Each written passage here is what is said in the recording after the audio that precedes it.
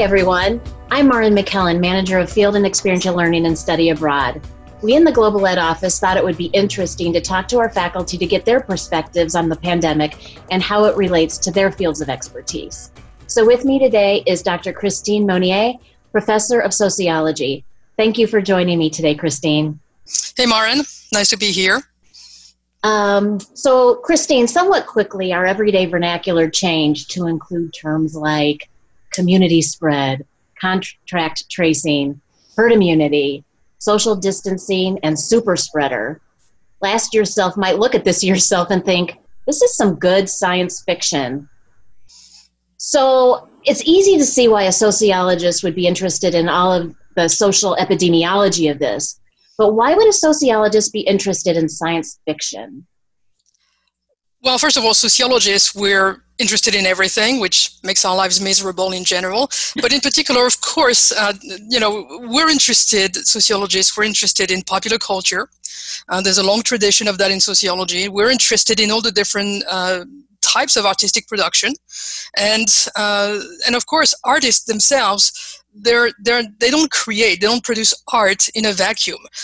They're influenced by the world around them. That's where they find their inspirations. That's how they choose whichever media they choose to produce art in. And of course, they look at what's going on around them and produce art as a response to their response to those social conditions. So it's a combination of small h history versus capital H history, and art production is part of that. Nobody is immune from looking at cultural trends and social trends and responding to that, and artists, of course, respond to that in their own fashion. On the other hand, of course, vice versa, of course, artists have the capacity to change how we see things. So it goes both ways, that artists in their production are influenced by what goes on in the world around them and all the social trends and cultural trends that surround them. But at the same time, they have the capacity to influence how we think about things and how we think about those cultural trends and so on and so forth. So in that context, I'm already talking too much. In that context, science fiction is a subfield of popular culture, and it's a form of literature. So, of course, it is within the purview of sociologists to look at, well, what do science fiction writers and authors think about what's going on right now? Because a lot of what science fiction is looking at our society and extrapolate from that, from what we are living in, and see, okay, what if we extrapolated on this aspect? What if we extrapolated on, well, global pandemics? What if we extrapolated on climate change? What if we extrapolated on our relationship with technology and social media? So what happens if indeed we face disasters? What if the internet entirely went down one day? What do we do?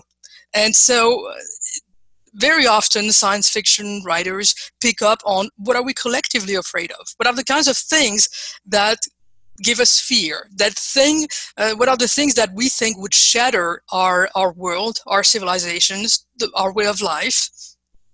And what do we think has the capacity to radically alter our social conditions and our somewhat comfortable reality? So those cultural trends and those ideas are what a lot of science fiction writers kind of tap into. Now, I know science fiction, when you think science fiction, you think, science, space exploration, starships, laser guns, and all these things. And that's, to me, sociologically speaking, it's the least interesting. Cowboys in space is the least interesting aspect of science fiction for me. And so what's interesting for me as a sociologist is the world building part. That is when an author creates a new society from scratch, right? Creates a new civilization. What does it look like? How do they design that society? How do they envision human relationships? How do they envision the kind of building blocks of society, the political system, the economic system, racial and sexual relations and class relations? How is that all going to work out? How do they put those pieces together? And how do they deploy that in the literary context or movie context of how things happen? Mm-hmm. So, and we may think that, well, everybody designs utopias. Well, not necessarily. We've, the science fiction literature is full of, dystopias, that when things go wrong, we can't really imagine that if I have to design for artistic purposes a political system, it's going to be a nice democracy where everybody's got a voice. Well, no, it's a lot more complicated than that. And a lot of science fiction writers, again, really do understand the complexities of social systems. So that's, again, and that is fully within the purview of sociology. Mm-hmm. So if I may give a couple of examples of that, will you allow me to share my screen? I will. Thank you. So here we go. So this is a good example of the big epic world building part. This is a classic. This is Isaac Asimov Foundation. This is one book, but this is actually a series of books. And again, it's the grand design, the entire kind of world building civilizational thing. And again, that's a classic. If you want a more recent example, is that it's The Expanse, and it's a series of books first, and it became what is today, in my expert opinion, the best science fiction show on television. And wow. So the authors are James A. Corey. It's actually two guys who write together under one name. And the show started on the Sci-Fi Channel, and then they made the dumb decision of canceling it, and it went to Amazon. And it is, again, really the best, again, world building, and it combines everything. It does combine space exploration with climate change and, humans moving to Mars and create a society over there that is radically different than the society you have on Earth. And how do they relate? And are these people still the same humans when they've gone for so long and created an entirely different world? And all of those things, again, in the context of resources running out and those kinds of things. So those are two really, really good examples of the big world building that sociologists are more interested in. So what changes have you noted in sci-fi literature in terms of the things that could profoundly alter our way of life? Well, that's really interesting because, again, that was a really good question. So, as I said earlier, right, writers and artists respond to social conditions. So when you think about science fiction, the book we consider kind of the beginning of science fiction, do you know which one it is? First science fiction book? No. Frankenstein. Really? Yes. Frankenstein, Mary Shelley, right? And what is Frankenstein about? It's about mad scientists. I mean, what is the role of scientists? And is there a point where scientists go too far in their pursuit of knowledge? And in this case, it leads to the creation of a human being that's not really a human being, and that is and then cast away and etc. And then comes back at the end and tells Frankenstein, "You made me, right? I'm a monster, but you made me. So who's really the monster?" So that's the beginning of that. But that question about how far science should go, and at what point do scientists kind of step into something that is too far is a constant question. The more contemporary part, of course, when you look at the post-war period all the way to pretty much now, of course, science fiction was influenced by two things, and both were tied to the Cold War. One was the risk of nuclear annihilation. And what would happen? What if somebody dropped, somebody like the USSR dropped a nuke on us? And also the risk of invasion. And so these two things turned into, there were a lot of political movies, right, made in the 50s about that. But, for instance, this is a classic horror movie made in the 50s. Invasion of the Body Snatchers. Right? It's been remade. It was remade later on in the 60s, which was more an exploration of race relations, etc. But the Invasion of the Body Snatchers is the idea that when someone from the outside comes over and steals from us what makes us individuals, our individuality, our free choice, and we'll become like, and that was kind of the metaphor for what if we all became communists, right? Then we would all be the same people with no individuality, and we would just be marching in lockstep, etc. And it is the idea that you have in the Body Snatchers, this metaphor for it, is that what if from the outside we had this influence taking us over and depriving us of our free will, which is the essence of our, American individuality. Now, the Blob, the classical one. right? That's also the idea that what is this massive thing that is taking people over and removing individuals from society, but that's the idea of this invasion. We don't know where this thing comes from, maybe coming from space. And of course, every time you had, weird thing coming from space, that meant the USSR dropped something on us. So that's the same kind of idea. The Fly gets us back to the question, when do scientists go too far? And that's, so this scientist, that this is again the really old one, which is the only one worth watching. It's the idea, okay, this guy is running weird experiments and then something goes wrong and then he turns into a fly and whatnot. And the idea is that, yeah, but again, he took the chance. He was going too far. He was too obsessed with the scientific pursuit. And does that, mean you can do whatever you want? But it's the same idea. At what point? And in the 50s and the 60s, again, between nuclear bomb and etc., the question was, we're having all this scientific progress. Is there a point where we go too far? And the last, maybe not the last one, but the other thing, of course, was the idea of nuclear annihilation. What happens if someone? And this is a really bad movie, actually. And and I remember watching it. I was like, wow, this is funny, because this is right. This is this guy and his family, and a nuclear bomb has exploded in the United States. We don't really know what happens, and they retreat in the mountains. They have a summer house over there, and the idea was that, well, now that civilization has collapsed, all I need to do is defend my family, and do this genre of, something really bad happens, society collapses, and therefore the more traditional hierarchies of society of male dominance and white men taking over and taking charge. This is a theme that comes back all the way to now with The Walking Dead, when we'll talk about that in a minute. But that's the idea, and an orgy of looting. There's also the subtext. There's a lot of kind of reactionary movies of that kind that say, well, faced with the changes coming in the 60s and pushing the boundaries of traditional morality, etc., and how do we defend ourselves? And so that's, again, that's kind of the conservative and reactionary ideology that underlines these kinds of movies, where all of a sudden then some white guy say, well, now I have to protect my family because no one else is going to do it. So that's the idea. But I was kind of typical of the 50s. And then you get into the 60s, and you still have that theme of, what if something weird happens coming from the outside? This is the original, the thing, not the Kurt Russell one, the one that you may have seen, or maybe not, because you never watched that stuff, right? I did, actually. You're reminding me that I think there are people who think they're not science fiction fans who are. Although I have to apologize to Jeff Goldblum, because I think you dissed the more recent Fly, but go ahead. But yes, I have seen these. Okay, so this one is a really old one. It's actually called The Thing from Another World. And again, that was a big fat metaphor for, what if we get some weird things coming from the communist bloc and turning us all into gooey, gross things. But always the fear. And of course, in part of the thing, the Kurt Russell one is, again, scientific experiment gone wrong. And then all of a sudden, all these things happen. Swamp Thing, again, from the 60s, that's the same idea, right? Scientific experiment gone wrong. As a result, you get all these things. Now, I'm not saying all these movies were actually always good. Some of them were really very big stinkers, let's say.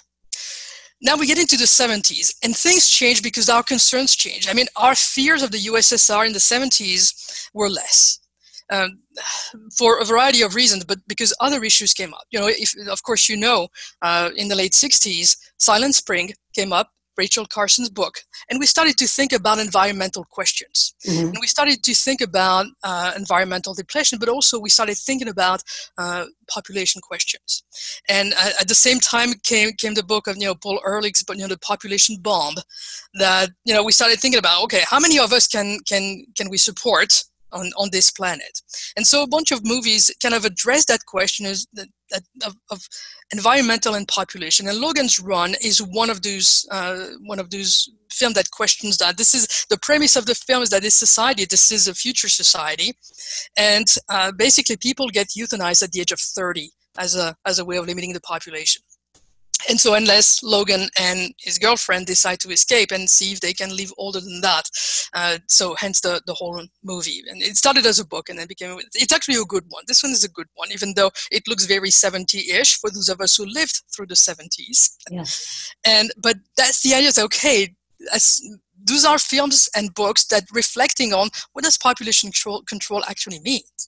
And in this case, yeah, the radical option is that you don't let anyone live past a certain age. And, you know, when you say 30, that means, yeah, you got a young population, but what are you know, what do you do to your society when you do that? Right.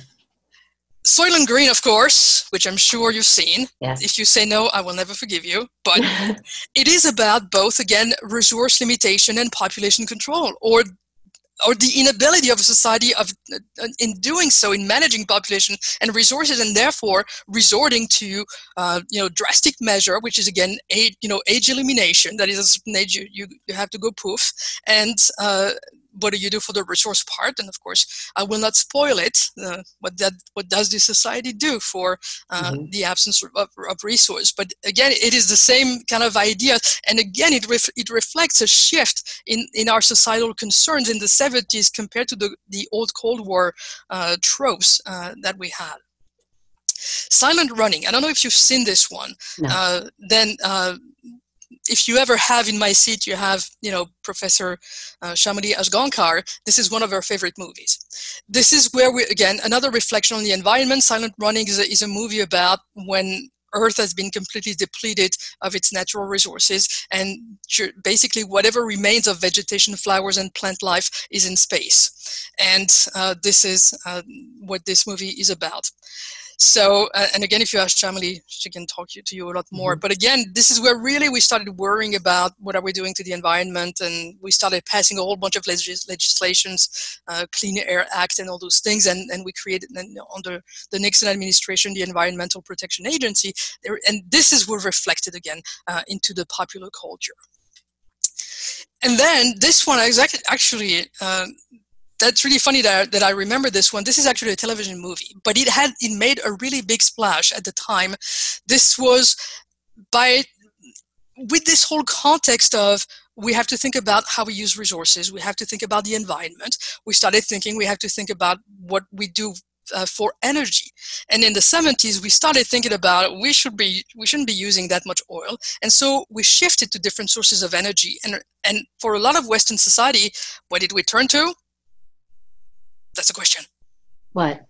What did we turn to when we started thinking we should do something other than oil? Solar. No. Oh, that would be nice. Okay. Nuclear energy. So nuclear energy, and which was interesting because it brought back the fears of what we're doing with nuclear energy, but not in the context of the Cold War and, you know, who's going to drop a nuke on whom. Is now we're building nuclear power plants, and do we really know what we're doing here? Because this is a type of energy, we can produce, you know, energy with it, but do we control it? Do we know what it does? We know it lives, you know, it has a life that is far longer than those things. And so The Day After is a television movie, again, that had a huge impact and audience at the time for a TV movie about a nuclear accident. Well, had I known that, had I watched it, I would have gotten it right. And so the whole TV movie is about 2 hours, is about what happens again when everything collapses, because the effects are devastating on that. So, and of course, the non-sci-fi version, you may have seen, of course, movies like The China Syndrome. Yeah. It's the same idea. So we brought back the fears of nuclear annihilation, but again, not in the context of the Cold War, but in the context of we're having a source of energy that we may not be able to harness fully. And then in 1986, of course, we got Chernobyl and say, oh yeah, that's a problem. So, I mean, and then of course there's a new version of The Thing that comes, the one with Kurt Russell, you may have seen. And again, this one is less about invasion from the outside. It's more about, again, scientific experiment gone wrong, and then all sorts of horrific stuff happens. Okay. Now, this is also when we start thinking and worrying about pandemics and the idea of diseases that would take out everybody and that we wouldn't know how to control. And as the disease spreads, our institution one after the other collapse. So The Stand, Stephen King's The Stand, is, you know, this giant book that is kind of a classic of the genre. It's a little bit too religious for my taste, because it becomes, you know, good versus evil, and, you know, the God side versus the satanic side or the devil side.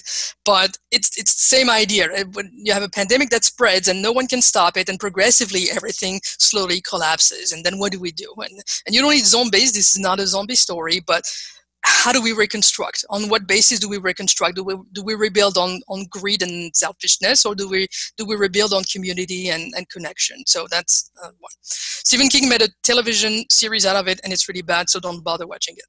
Oh, okay. Then come the late 80s, 90s, and computers, and the more widespread use of computers and connected computers and the internet come along, and here comes the genre, what we call cyberpunk. That means when we start thinking about our relationship to computers. Neuromancer, William Gibson's Neuromancer is considered the classic of that genre, and the idea that not only do we become more dependent upon computers, but to what extent do they control us? And so the reflection of we're letting the computers do all those things for us, but what is the trade-off of that? What is the price to pay for it? And then at the same time, a lot of literature and movies explore, how do you put tiny computers into your bodies in different ways, and for medical purposes or for enhancement, and therefore, what does it mean to be human anymore? In that sense. But Neuromancer is that idea. And of course, the movie The Matrix also tackled that more in popular culture. But the idea is that what does it mean to be human anymore if we are so embedded into cybernetic systems? So Neuromancer was kind of first big cyberpunk novel as a result. This is a more recent one, Infomocracy, Malka Alder. And the idea, again, what if the internet was actually the thing that governs us? What if the internet was the government because we decided that algorithms make better decisions than we do? And so how does that change the relationships of power when we let computers make a whole bunch of different decisions on our collective behalf?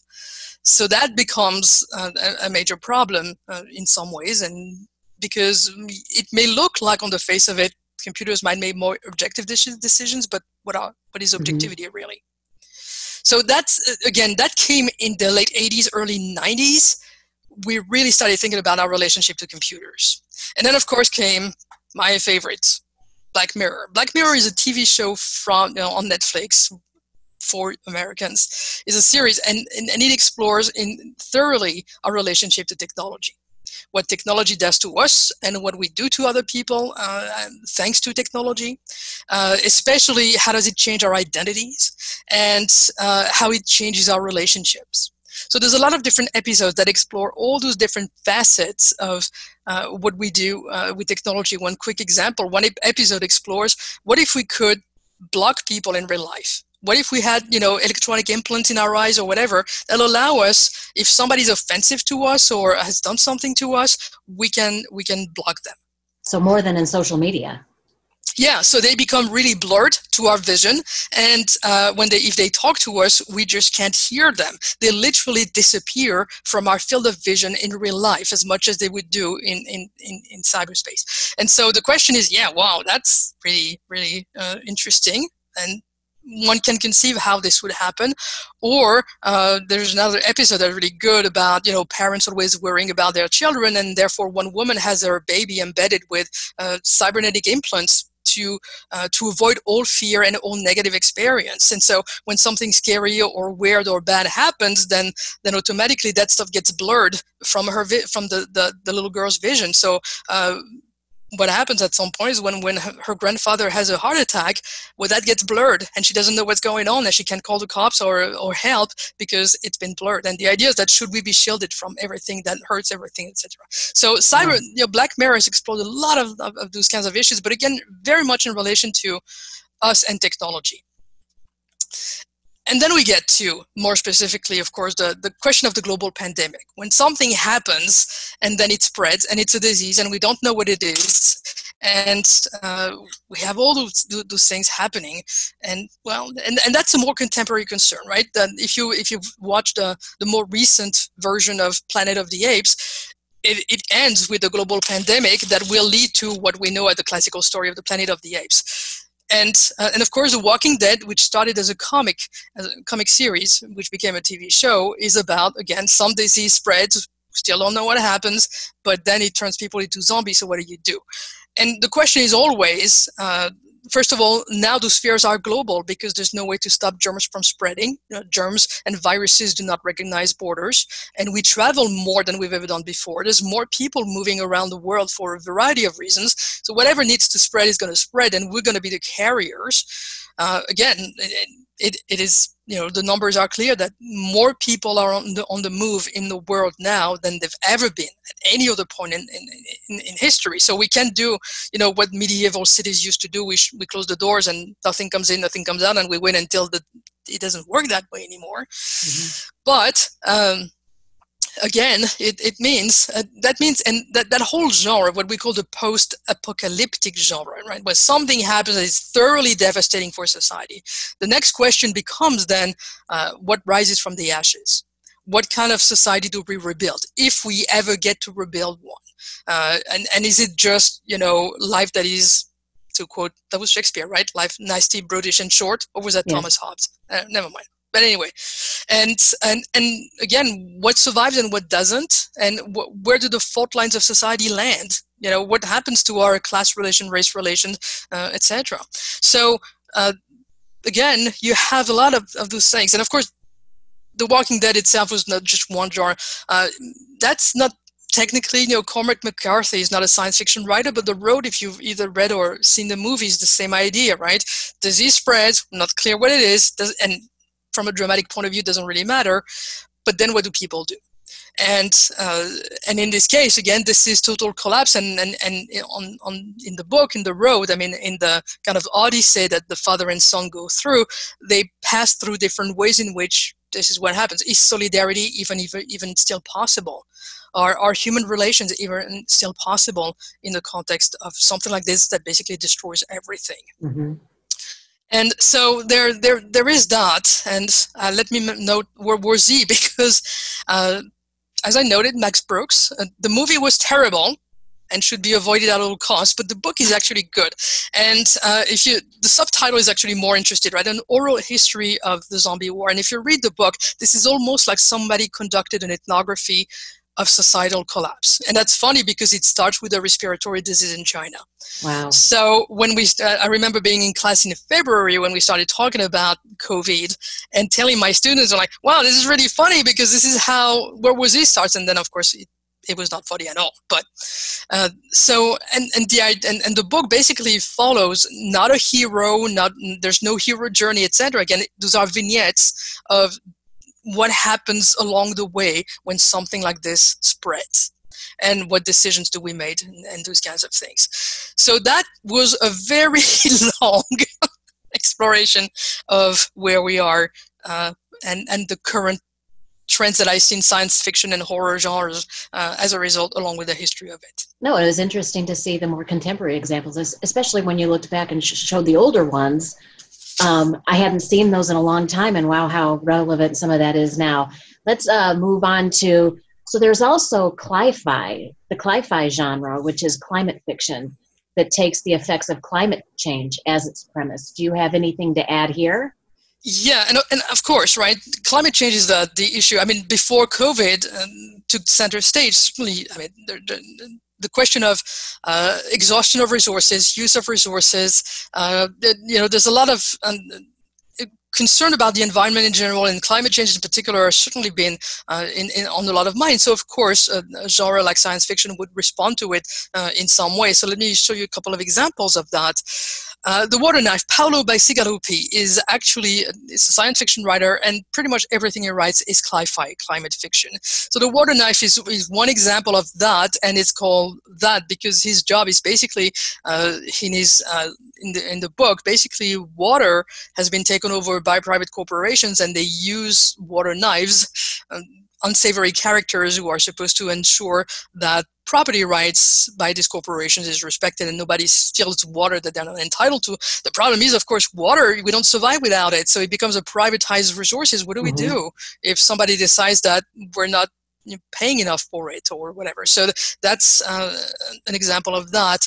The Wind-Up Girl is also in the context of water scarcity, resource scarcity, and what do people do when again, our societies can only function on basically infinite access to natural resources. And if we don't have that, what kind of society do we have? And very often it's not a very nice one that is actually provided in a lot of those.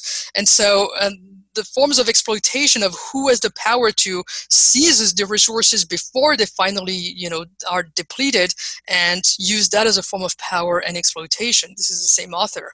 Mm-hmm.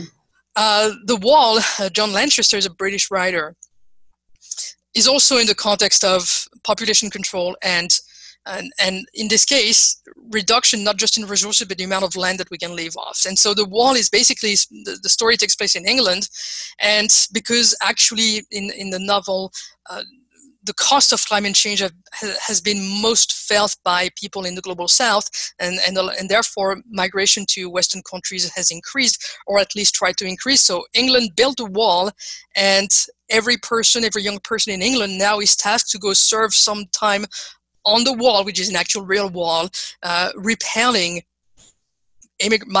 climate refugees coming from the global south. And if they fail to do that, if they manage somehow, some get in, then those young people who were serving on the wall are put out to sea themselves. And they have to figure out how to survive in the absence of land and whatnot. So again, it is very dystopian in some ways, and it also shows. And in all the cases I've talked about so far, that the water knife and the wind-up girl and this, climate change leads to a hardening of society.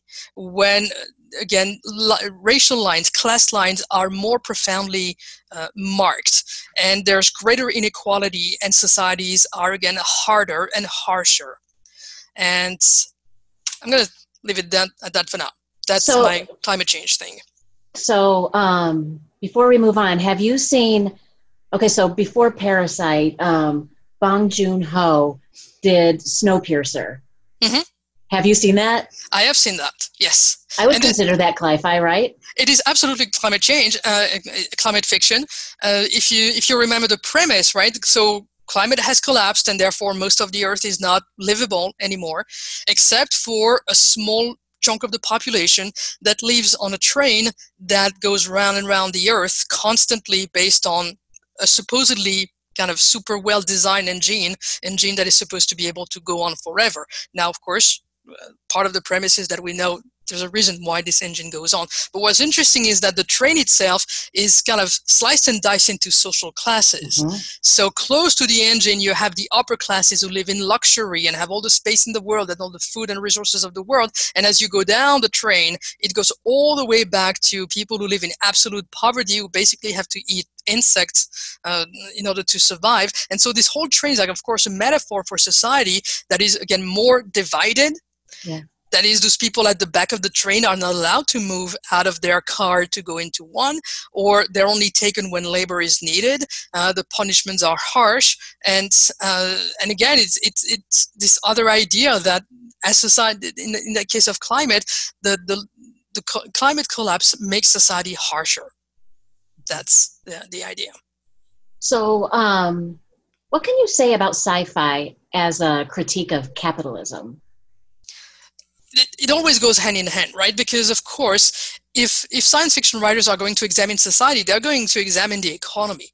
And when we talk about climate fiction, you cannot dissociate resource consumption from any kind of economic system. And since the predominant one we have is capitalism, of course, capitalism comes up for a measure of critique. So again, in sci-fi, you have a critique of how we have used resources, mm-hmm. and how we continue to do so, and again, and how people in power may use their power to maintain their access to resources that are dwindling, as opposed to other people who have to make do with a lot less than that. So throughout science fiction, any economic system, capitalism in particular, comes up for a critique. Again, this isn't new. If you look at back 1984, there was a harsh mm-hmm. critique of economic systems as well. It wasn't capitalism in that case, but it did come up. When it comes to the literature that is specifically focused on economics, well, there is Cory Doctorow. He's a very prolific writer, very prolific author in nonfiction as well. He's all over Twitter, etc. And he's the one who's been also writing a lot about economic systems and what's going and what's imagining them in the future. And in some ways, science fiction is not a total bummer all the time, where everything goes to hell. there's also a genre of science fiction that is what we call post-scarcity. But that means, what if we actually have enough? What if we have enough for all our needs to be met? What happens then? You might think, well, then everything's okay, right? If nobody has to be deprived, if nobody goes hungry, if everybody's sheltered and housed, what if our material needs are taken care of? Then there's no problem anymore. And of course, that's not the case. And what do societies become divided upon? And down and out in the Magic Kingdom is the idea of a society where somehow we found an unlimited source of energy. So no one is really poor, materially speaking, and life can be extended indefinitely. So then what? And then, of course, then you might say, well, our societies are not divided anymore, right? Because we don't have to fight over resources, but actually now the currency of that society becomes reputation. Reputation online, a reputation in social media, and the more you have, the more you are respected, but what do you have to do to accumulate that new currency? Of course, there's The Circle, Dave Eggers. If you've read that, it's not really advertised as science fiction, but it is, when social media becomes really the source of everything, and therefore reputation and visibility becomes the currency. So we live in a wealthy society. We don't really have material problems, but then the focus of our conflict shifts to this aspect of things. This used to be one of my favorites. Jennifer Government, Max Barry, who's also a prolific writer. And this is a post-capitalist future where basically corporations have taken over and control everything. And so your last name becomes the name of the company you work for. And so one of the characters is actually a government agent, and she's named Jennifer Government. And the male character is called, Hike Nike, because he works for Nike, and that becomes your name. And so the idea that you become a property in a sense of whoever you work for, and especially private corporation, is again a very harsh critique of capitalism. The Affinities also kind of looked at that, and also in the context of social media. And I have to say that when I read this book, when it came out a few years ago, I missed it. I was like, what the heck is this? And this is dumb. And then, a few years later, with all Facebook and everything, and I say, okay, this guy was prescient, and I was wrong. The Affinities is, what if our social relations were basically decided based on algorithms? And again, 5 years ago or more than that, for me, it didn't make sense. Now it's like, oh yeah, geez, yes. And what happens where basically we lock ourselves out in little bubbles. And part of the Affinities is that you never know why you were put in a given group, an affinity. You're never told how the algorithm sorted you and based on what criteria, because it belongs to a private company and it's a proprietary algorithm. But from then on, once you're sorted out in a certain affinity, then a whole bunch of things happen to you and affect your life, and it starts conflict between affinities in different ways. And so it may be me that I missed the point back then, but that's really where it went. And then, of course, again, Cory Doctorow, this is a set of short novellas, and it's really good in the sense of criticizing, again, capitalism, how global corporations control pretty much everything we do, and the different ways in which people may or may not push back in different ways. So there's a lot that is but all those things are kind of woven together, right? You can't talk about capitalism without talking about climate change. So a lot of especially the older references from the 60s and 70s that you were talking about, a lot of the names seem very much the same and not very diverse.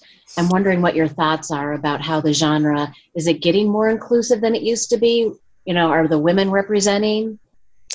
It has, and it has not been without controversy.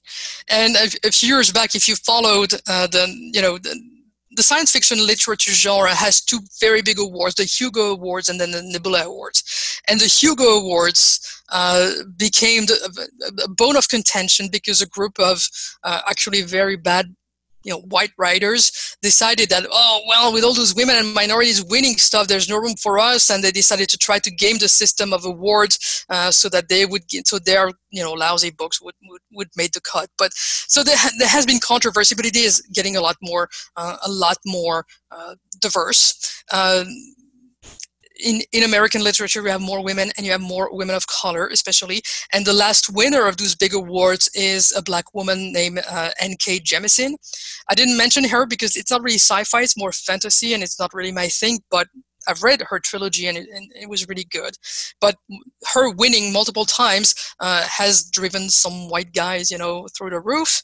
But otherwise, yes, there's a great deal more diversity in terms of race, diversity in terms of sex, diversity in terms of gender identity, with a lot more LGBT writers, obviously writing as LGBT writers. And again, in terms of ethnicity, for instance, Severance is also a global pandemic book, and Ling Ma is the writer of it. She's, again, Asian American woman. And it's an interesting book because, again, the same idea, right? This is a pandemic. People start dying in a really weird way. And what happens then? Again, what kind of community do we build, etc.? And it's a really interesting kind of journey that she follows as a result. There is a ton of good science fiction coming out of China. The problem is for us is that, it always gets translated years later than it did. So Invisible Planet is kind of an anthology of contemporary, and it's interesting because it's very different from the science fiction you might read from. But more and more we get good translations of that, and so again, there's and because we're dependent upon translation, there's only a tiny bit of the genre that comes to us. And again, it always comes years later. There's a lot more that gets published and written and read in China, in Hong Kong, and in Taiwan. And then we get some of it, but only kind of a little trickle of it. But I don't know if you remember a few years, not too long ago, 2 or 3 years ago, we got the movie Arrival with Amy Adams and Jeremy Renner. And Arrival is actually based on a short story coming out of Ted Chiang, Stories of Your Life and Others, which is also, again, Asian American writer in this case. And Teddy Thompson is a Nigerian writer. There is African science fiction. Rosewater, again, is a series. That's the first volume of a whole series of his. There's more and more that comes to us thanks to, again, better translation systems and more streamlined processes. But yeah, we don't have the monopoly of reflection on our own societies, for sure. And what's interesting, of course, is that these people tap into their own context to build their science fiction based on what they're experiencing. And also, when you write out of Nigeria, it's going to look very different than writing from the perspective of American society or etc. I do have a few minutes left, and I'd want to say, because I've heard you say this before just when we talk, and that you say that science fiction is good sociology. And Good science fiction is good sociology. The bad one is not.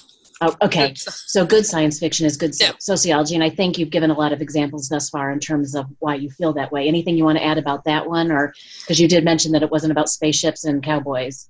No, and again, it's always about, what makes us human. How would cultural, technological trends affect how we relate to other people?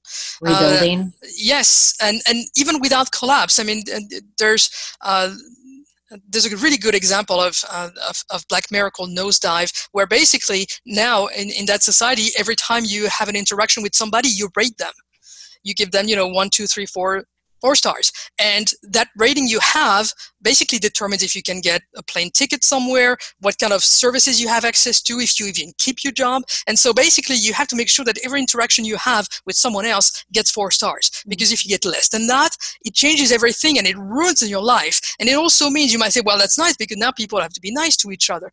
But bad things happen. Somebody may spill their coffee on you. Do you yell at them and then you get dinged because everybody else who witnesses can also rate that interaction? So it's a really, really good illustration that you don't have to imagine total collapse to look at those things. And the idea of social credit, right, where we rate each other based on the interactions we have, that's something that's already going on in China. If you Google China social credit, and it may limit in China where you can travel, the kind of things you get. So again, you don't have to think about total collapse of society to think about how can we imagine trends. And that's something that Black Mirror does really well, is that you don't need total collapse to see how things could go really wrong. And I feel like if people haven't had enough of what we're actually living right now, you've given a lot of good examples of how of things that we can watch now. Okay, We're winding down now. Christine, is there anything more that you wished I would have asked or something else you want to add before I have one final question? One tiny thing, and again, it's entirely my fault because I talk too much, is that we haven't talked about the trend in surveillance. And one thing that the technology does, and the example I just gave about Black Mirror, is that those little devices we carry with us all the time are also surveillance devices. Fitbits? Fitbits, yeah, if you wear a Fitbit, that Fitbit we know, they don't really work in terms of making you healthier. They don't produce those effects, but they do make you monitor yourself more. Mm-hmm. And even your texting app, I mean, how long do you wait if you text somebody and they don't text you back before you relaunched another text?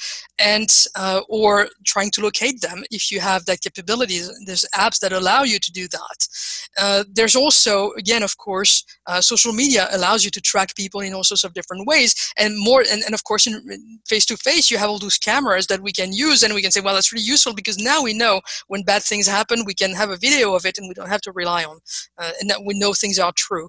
But there is also that we are more and more participant, not just in our own surveillance, but into societal surveillance. So when we thought about surveillance for a long time, we thought Big Brother was watching us, right? The government certainly is watching us. And we didn't really think, well, first of all, companies are watching us. And we're watching ourselves and we're watching other people. And by putting all this, all the pictures we take, all this stuff, we put that online, we contribute to a very intense and total surveillance apparatus in which we're not just the recipient of it or even the victims of it, but we're producers of it as well. So, and someone like Cory Doctorow has been very involved into those questions of surveillance. But that means those devices means, in a sense, that we're always, to use Irving Goffman's metaphor, we're always front stage. We're taping from home and you can see stuff. So I've put statistic books like I'm smart. And so we can, control our environment in different ways. But there is a point, thanks to the technology we use, and we are constantly, there's a stream of data about us that's always circulating somewhere that someone's using, whether it's Google using it, whether Zoom using our data, or Facebook, or, companies like Zappos, or those kinds of. As soon as we turn on a computer, we're producing a stream of data that's going somewhere and being used by somebody, and sometimes it's ourselves. That was it. Okay, one quick final question. Star Trek, Star Wars? Yeah, that's not even a contest. I even know that. Star Trek, by far. Yes. Don't forward me the hate messages you're going to get about it, but... No, I knew you were going to say that anyway. I had a hunch. Well, thanks so much for taking the time today to talk to us about that. Really, really interesting. I'm sure all of our I'm so worried about the time. My God, I've made fun of all the other ones for being too long, and I probably just did the longest one. Talk about. I don't know. Maybe I'm going to keep you on for a little bit longer just to make sure. No, and I want to say, great pick on the T-shirt. I appreciate that. Your field studies and study about it brought us being represented there. So thanks for that. Okay, yes. Christine, thanks so much for doing this. I appreciate that, and have a great day. Thanks, you too. Thanks.